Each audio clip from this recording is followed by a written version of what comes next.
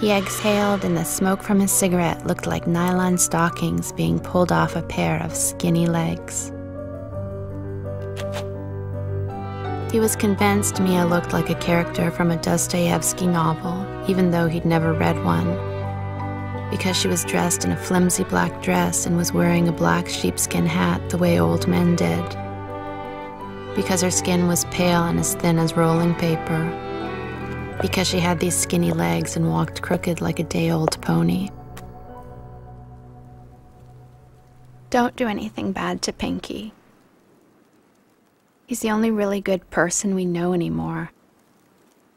I know you love him, I do. I think he can handle it.